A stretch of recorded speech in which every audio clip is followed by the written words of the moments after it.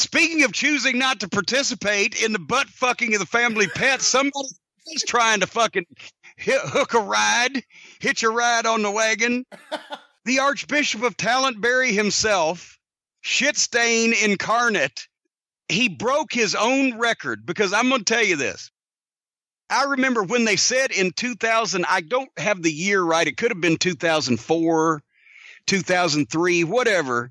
When they said that he was announced to the WWE staff, the writing staff and the creative team, that Vince Russo was coming back, he got fired 24 hours later because they all said, fuck you, we're not going to be around this fucking guy, right? This didn't take an hour. They announced that he apparently, and help me with this, Brian, because you're on the internet more than I have been last week, but they announced he was going to be part of the StarCast festivities.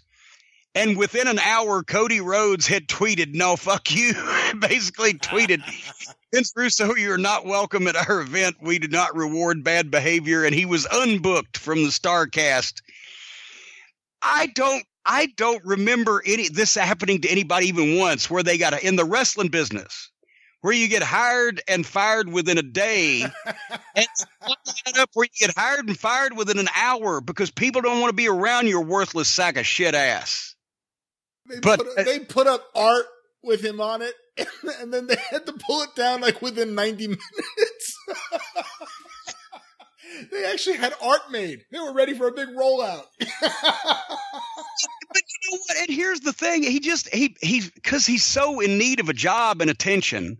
I don't know which is more important to him. He's so in need of a job and attention that he took that to begin. I know that a large part of the fans that would be in town for that show would probably, not like me, because I've pointed out the various things that have been wrong with their idols and their behavior and such and things and carrying on. So I would expect a hostile reception and unless I needed the money badly, would not then put myself in that position of going around a bunch of people who'd be grumpy with me. And also conversely, he knocks them all the time, like he even knows what the fuck he's talking about. Actually, when Vince Russo knocks you, it does give you a little credibility as doing something right, but he knocks them all the time. So why would he want to, if he believes he has any credibility, why would he want to associate himself with that, where then people would have to say, oh, well, now look, if Russo knocks him, same thing I thought immediately. Russo knocks him, but he's not above taking a payoff to come up here and be part of the thing. I said, that's why that was my main consideration for not being involved, because I don't want people to think that I'm a fucking hypocrite. But he has no problem with that. But then to not know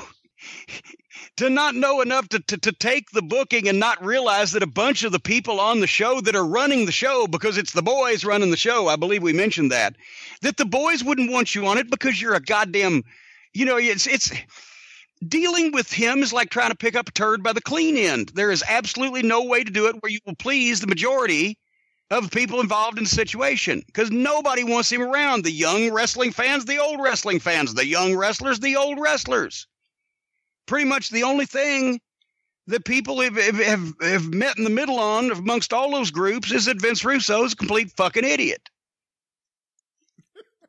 So anyway,